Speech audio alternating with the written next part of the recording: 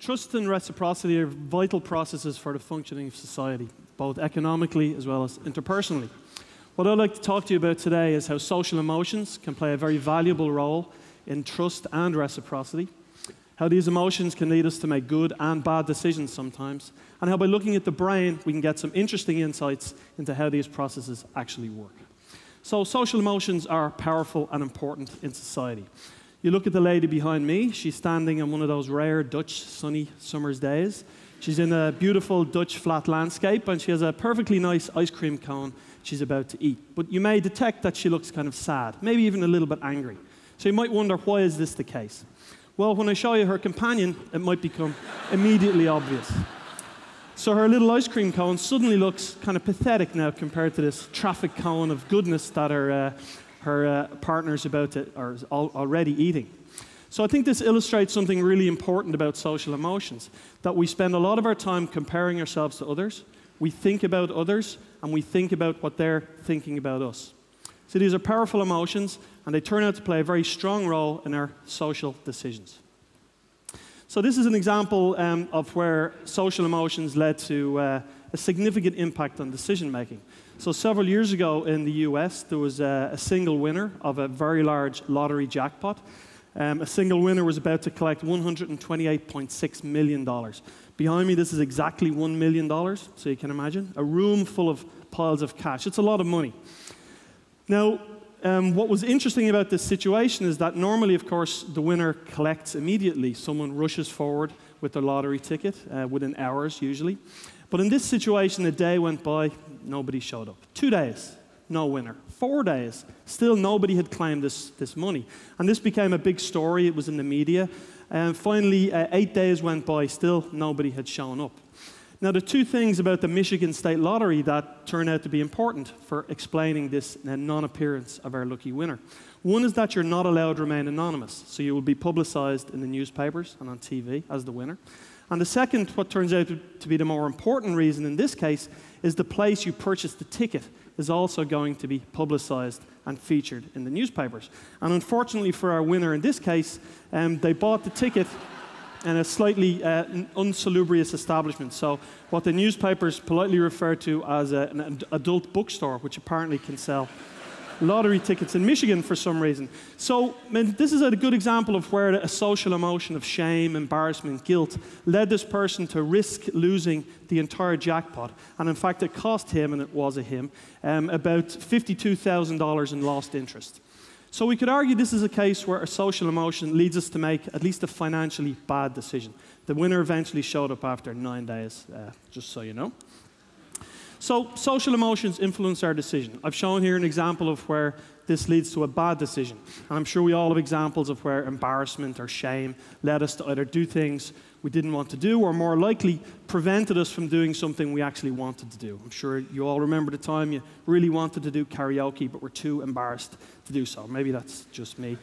But so these are powerful emotions. They can hurt our decision making, but they can also help our decision making. There's certain times where emotions can lead us to do the right thing and make a generous, what we call a pro-social decision. So we study this experimentally using a selection of economic games. So I want to tell you about one of the games we use and the results we find. So let's imagine you're one of our participants, and we're going to pair you up with Jason in this game called the Trust Game. So Jason is a stranger to you, but he's a real person. And the rules of the game are this. First, we give Jason a sum of money. So in this case, we give Jason €10. And we tell Jason that he has the opportunity to invest some of this money with you, and in return, he has a chance that he might get some return on that investment later on.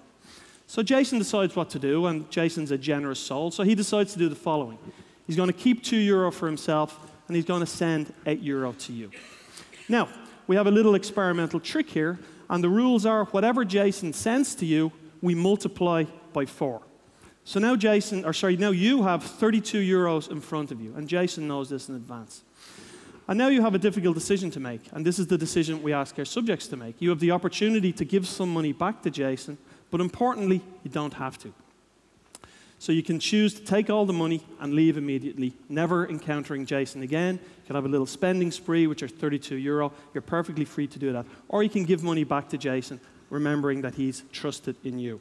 So the question we ask our subjects in this experiment is simply how much of this 32 euro, any amount, you want to return to Jason.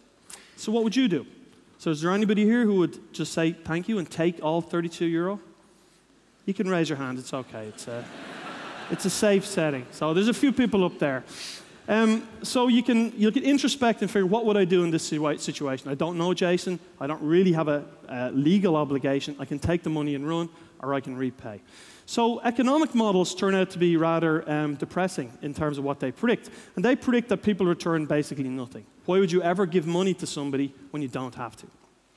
But when we actually observe people in this experiment, they're actually quite generous.